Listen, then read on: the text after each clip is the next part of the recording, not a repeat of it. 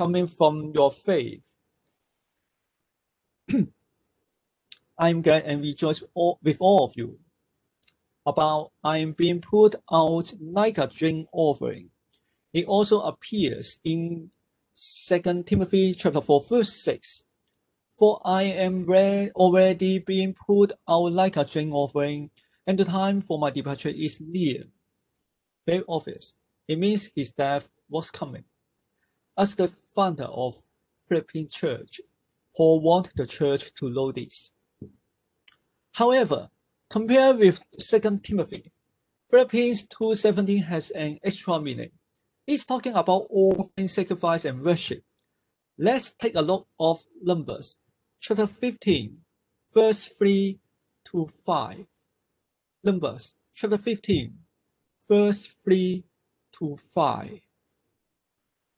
And you present to the Lord food offering from the herd and the flock as an aroma pleasing to the Lord, whether burnt offerings or sacrifice, for special vows or evening offerings or festival offerings.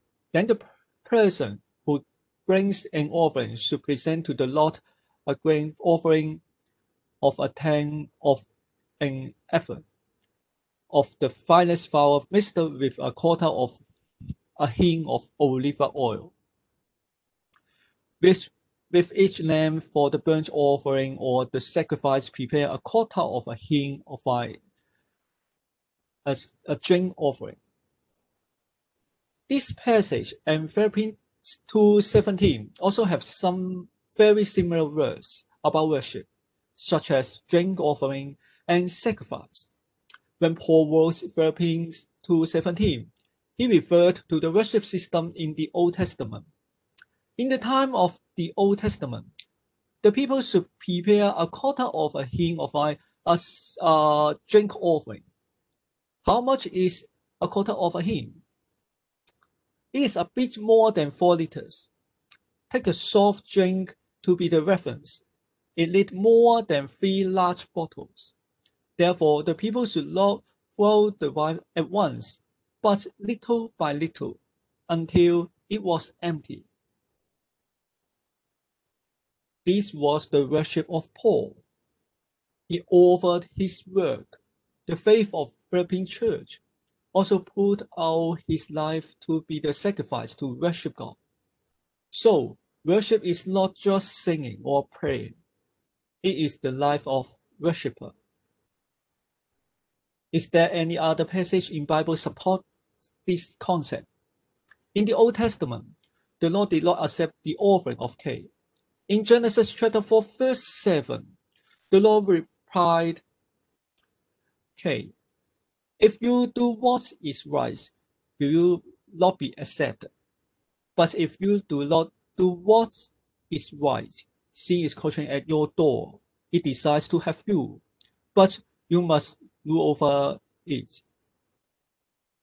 The Lord did not accept Cain's offering because Cain did not do what was right. In the New Testament, Romans chapter 12, verse 1 points it out very strictly.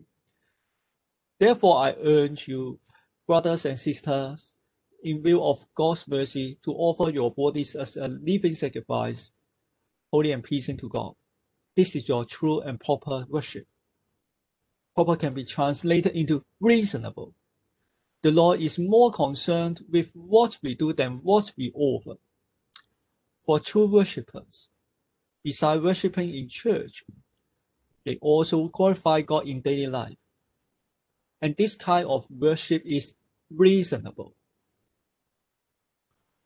Today, how do we worship? We sing Jesus is our Lord on Sunday.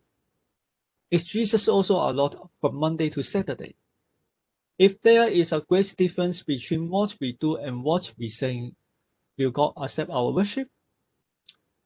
May God show mercy on us, help us worship and glorify Him with our lives. What are the effects if we worship God with our lives? The scripture mentions 2 effects.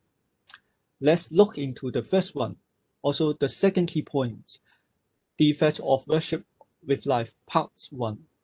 Life affects life. Life affects life. Paul poured out his life until empty, but he was not the first one to do this. Chapter 2, verse 5 to 11. In your relationship with one another, have the same mindset as Christ Jesus, who being in very nature God, do not consider equality with God something to be used to his own advantage. Rather, he made himself nothing by taking the very nature of a servant, being made in human likeness, and being found in appearance as a man, he humbled himself by becoming obedient to death, even death on a cross. Therefore God exalted him to the highest place and gave him the name that is above every name, that at the name of Jesus every knee shall bow in heaven and on earth and under the earth, and every tongue acknowledge that Jesus Christ is Lord, to the glory of God the Father. In fact, Paul followed the example of Jesus to worship with his whole life. Jesus poured out himself to glorify God first. He is the Son of God, but was willing to become a man, died on the cross, and rose again so that people can be saved by believing in him. Just like verse 11 looks, and every tongue acknowledge that Jesus Christ is Lord, to the glory of God the Father.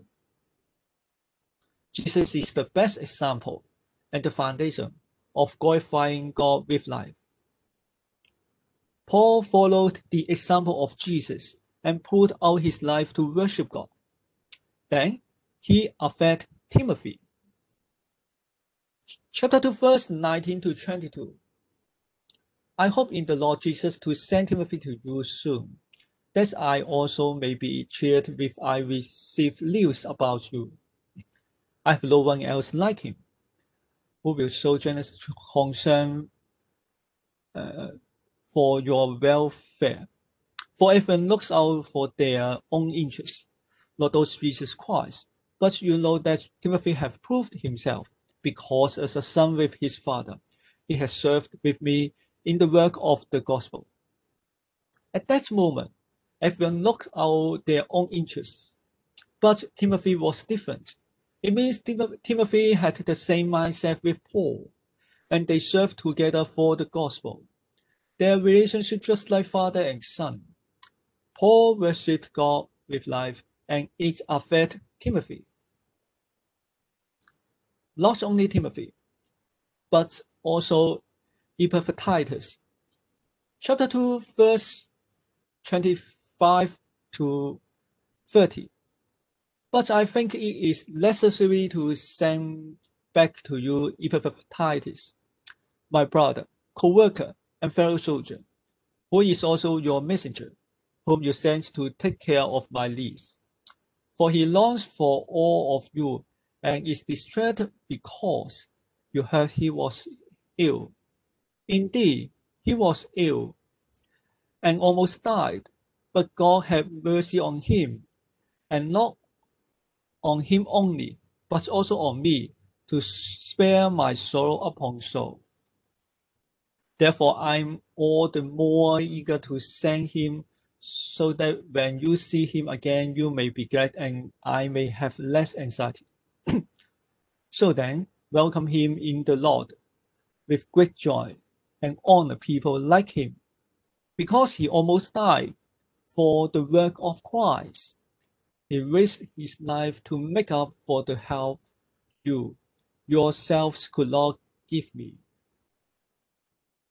Epaphroditus was sent by Philippian church. He worked with Paul and took care of Paul's need.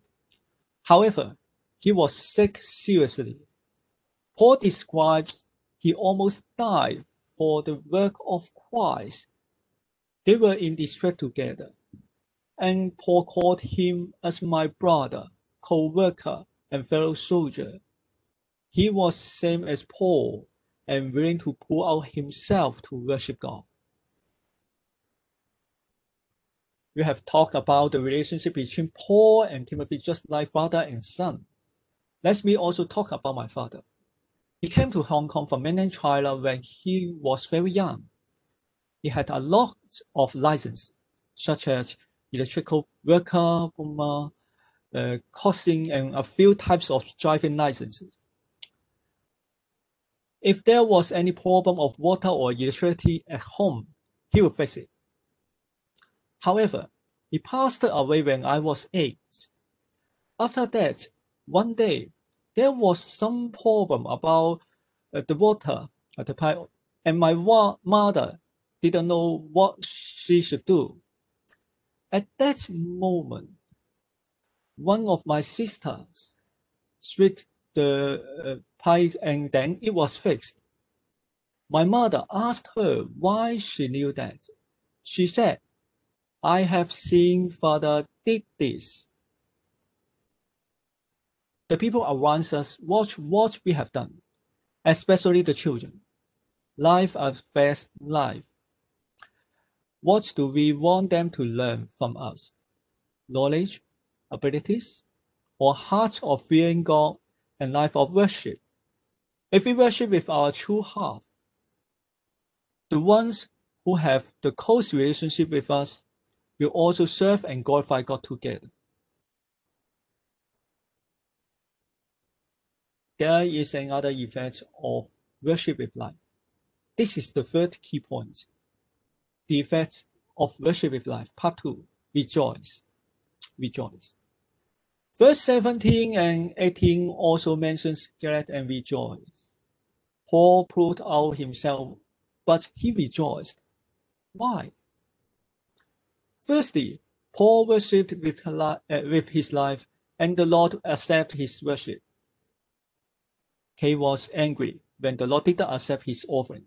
So it is reasonable that Paul rejoiced when the Lord accepted his worship. Moreover, verse 17 mentions service coming from your faith. In fact, Paul's worship did not just affect Timothy and Epaphroditus only, but also affect Philippian church. Chapter 4, verse 18 describes the gifts from the church was an acceptable sacrifice pleasing to God. A father will be happy if his son has some certain achievement.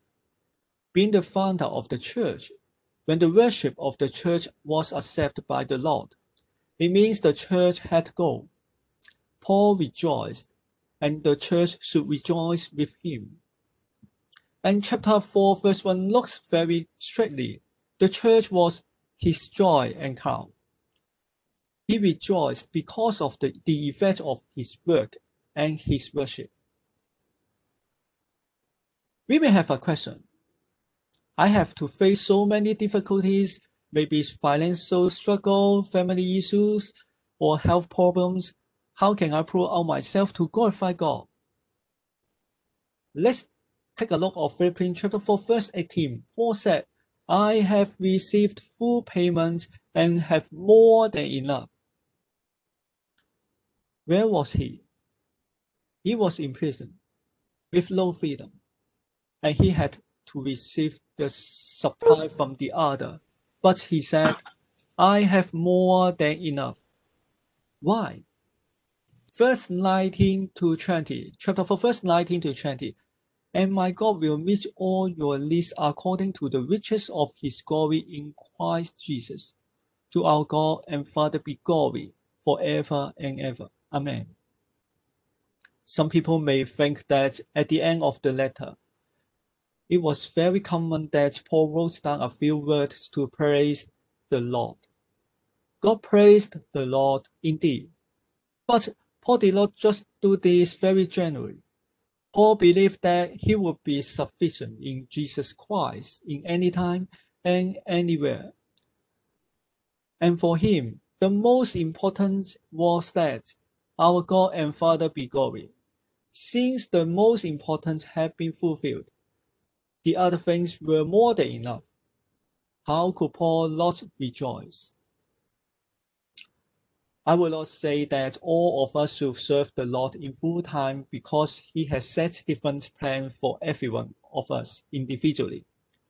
Perhaps the Lord calls us to glorify him in our families or workplaces. So, when we are in family, in work, or in other situations, do we do everything according to the teachings of the Bible, so that the other may see we glorify God with joy? Paul put out himself and worshipped God with his life. He tried his best to spread the gospel and edified the church, and his life affected the other brothers and sisters. His worship had been accepted by the Lord, and he could see the effect of his work. Therefore, he rejoiced. He was joyful indeed. Dear brothers and sisters, do we want to rejoice? Do we want to have a joyful life? If yes, after the Sunday service, what will we do? How will we live? If we have not experienced this kind of joy, there may be a lot of reasons. However, we should ask a question: do I worship God with my life? Rather than glorifying God, do we pursue other things more passionately, even to glorify ourselves? When we have to make some decisions, do we believe that Jesus is our God, our Lord? Do we worship with life truly? Do we focus on to our God and Father be glory? Whether our worship is accepted by the Lord or not only based on what we do in the service. The precondition is whether we have the life of worship, offer our whole lives to glorify our God, our Lord. Let's pray. Heavenly Father, please help us to bear in mind that you are the only God, so that we will worship you and glorify you with every moment of our lives. We pray in Jesus' name. Amen.